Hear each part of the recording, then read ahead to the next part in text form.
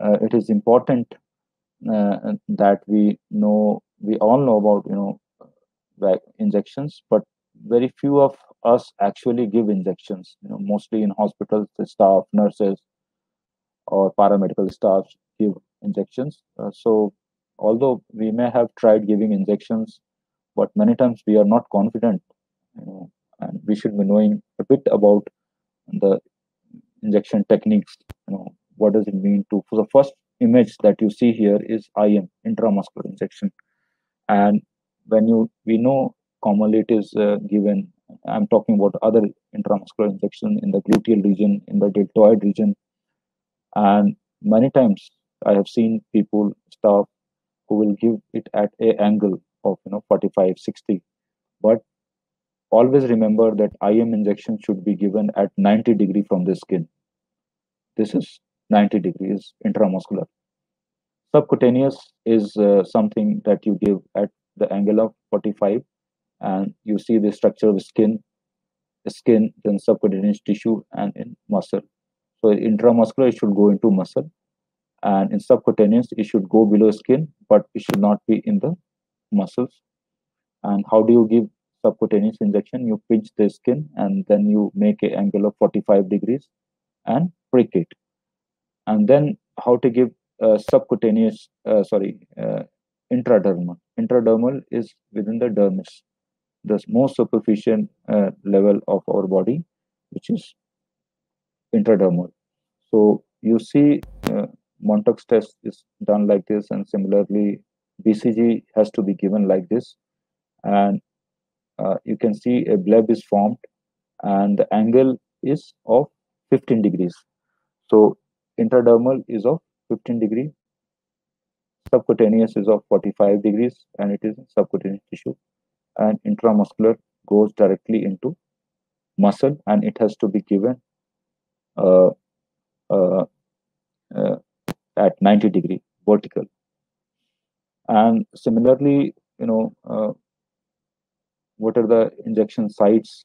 Again, you can intradermal, uh, subcutaneous, and intramuscular, and level of skins. And when you give intravenous, you see, you go into vein, you palpate a vein, you feel it, you look for it, and you go directly into.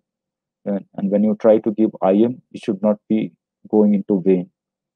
So it is very important, when you prick, you try to draw out, and you make sure that there is no blood, and then only you prick and give the intramuscular.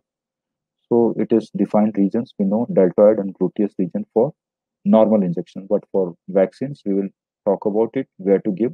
So the common sites uh, among infant is uh, lateral part of the thigh. So if the child is below 1 year of age, if you are giving injections, better to give in the lateral part of the thigh. The area is, as you can see in this, it is called vastus lateralis, and this is the injection site. And this is how the mother should, or the attendant should, be holding the baby. And this site is recommended for children or pediatric age group below 1 year of age.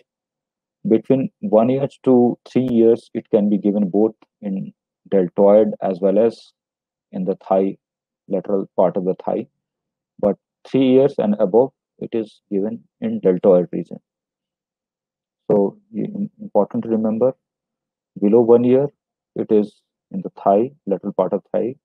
This is vastus lateralis.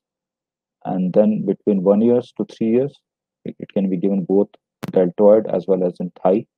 But if they are older children, it is better to give in deltoid. Once, many times, some of the injections may cause local pain.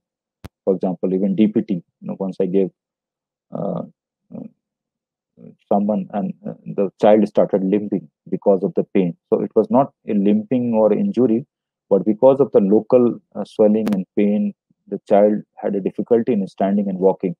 So at that time, parents may worry, and it is better always to give deltoid, preferably if the child is grown up. And older children will always have some kind of some fever, pain, local uh, swelling, and all these kind of problems. And it is better to give uh, for injections. It is advisable always to give it on the non-dominant side of the child, because if there is some side effect or anything, uh, uh, local problem, or then if there is loss of limb, it is of the non-dominant side, not of the dominant side. So this is a general principle which is taught to all students, nursing students, about injectable sites. So how to locate vastus lateralis? So you can all feel the greater trochanter in the hip region. Then patella, all of us can be identified, and you can see the area exactly in the area where you can give uh, injection in the thigh for the vaccine purpose. Even for other purpose, IM injections can be given in thigh for children. And how to identify the deltoid region, because many times we are worried, especially when we are pricking a child, that needle may go deep or child may be hurt. But normally vaccines, the needles which are used for vaccine, most of them are ready made, and they are very fine. Their size is small, and they are manufactured in a way that it will not harm the child. So when you are pricking the thigh, don't worry, because the needle is manufactured like that, and you need not to worry about it. So again, just for our revision purpose, this is how you identify the deltoid uh, muscle injectable site. So you see scapula, acromion process, deltoid muscle area, humerus, axillary fold, and this is exactly the injection site. It should be given deltoid tuberosity, and this is where exactly it should not be given here. It should be given exactly here. So I talked last time when we were discussing about the adult vaccination, and it is important to see how vaccines look like, what vaccines look like. So you see, this is DPT plus hepatitis B. On this vaccine, it is produced by Serum Institute of India. So, in what name they came, what they look like, whether they are pre-filled or ready-made, or whether you have to reconstitute, dissolve information, only can be we should be we can do properly when we know, and then only we can do it. So I'll just try to show you some of the uh, vaccine. So this is three brands of pneumococcal vaccine.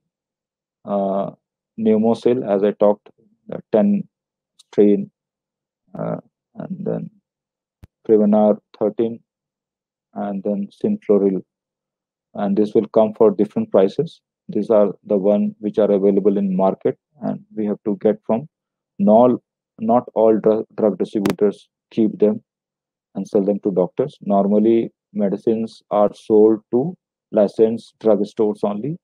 But as doctor, you can buy on your own registration number these vaccine from the wholesaler, and then you can bill them, or you can administer them to children or adults.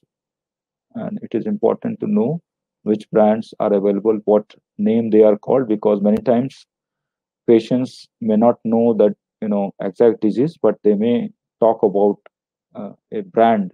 So we should be knowing about the different names, even if it is written on the, if some doctor has given, other doctor has given Prevenir, and ideally same vaccine should be given in as booster dose. So we should be knowing what this vaccine is about, what it's if it is called pneumocil, what disease it deals with, and one vaccine may come with different names. So it is important to know these names. These are the common pneumococcal vaccine. So these are the typhoid conjugate vaccines, typar and antroshield. Antroshield is product of Abbott. They come with somewhat of uh, same price, but antroshield. If somebody calls you, do you have antroshield, or do you know what antroshield is? We should be knowing it is a vaccine for typhoid. It is a conjugate vaccine for typhoid. Similarly, Tibbar TCV is a conjugate vaccine for typhoid. So what does this vaccine? Uh, Tresivac or Priorix, these are MMR vaccines. So while we know MMR, but we should be knowing what names, what brands they come with, and at what price, and then only you can tell the patient's price of the vaccine. So all pediatricians know about these things, and they routinely do these things. So they will, readily they will tell you about these vaccines, these names. But as family physicians, we also have to know. So MMR comes in private, manufacturer as Tresivac. So as I said earlier, there are multiple vaccines loaded in one injection. So first one you see DPT, diphtheria, tetanus, pertussis. It comes as Boostrix.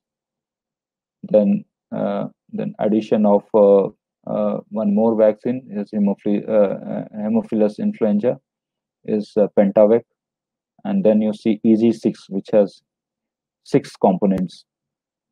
So EG6 contains IPV, injectable polio vaccine. So these are the names we should be knowing, and then only you can discuss uh, you know confidently with parents, and you can know if somebody shows you the vaccination card, you can explain that okay, this vaccine has been given, now this to be given, because somebody has written these names and these brand names in the vaccination card, and if you see and you are not able to understand what exactly it means, so how can you provide the next dose, or next scheduled dose, or a booster dose, unless you know what does it mean, whether it contains 6 vaccines, 5 vaccines, 4 vaccines, or 3 vaccines.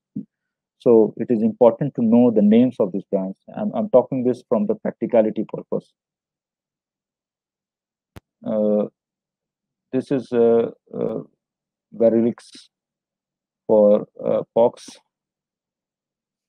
and this is Rotarix vaccine. So rotavirus vaccine does not come in form of injection. It is important that we know it is a liquid vaccine, but it has to be prepared. It has to be mixed. Rotarix, and how to prepare it. It is very easy. When I did first time, I could do it easily. And you have to prepare it with a syringe, but it is not an injection. So if you see injection with Rotarix, it does not mean it is a injectable vaccine. It is a oral vaccine. So this is first one is Biovac A, is hepatitis A vaccine, as we saw in Indian Academy of Pediatric vaccination schedule. It is recommended. And then hepatitis B, this comes both in adult and pediatric dose. The one which you see in image is of adult vaccine.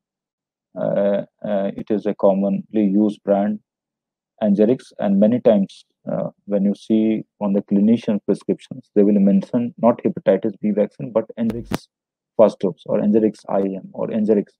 So, unless we know the names of these vaccines, it is difficult for us to understand the prescriptions, or to prescribe confidently, or to explain to parents confidently. So it is very, very important that you search names of all these vaccines, the types of vaccines, and the variety of presentations, and the prices, so that these are the common questions anybody would ask. This is meningococcal vaccine. So this is what it looks like. I'm just showing. This is Gardasil, this HPV, human papillomavirus vaccine, to prevent cervical. Then this Influvac, this is inactivated influenza vaccine. So these are the some of the vaccines, and we should be knowing about the prices, their wholesale price. Then only we can decide on retail price and our own service price. This is oral polio vaccine. So this is again available. It is a multiple dose vaccine. So it has to be uh, we should know what it looks like. So again, types of injections: intradermal, intravenous, intramuscular, subcutaneous, just as a reminder. So thank you all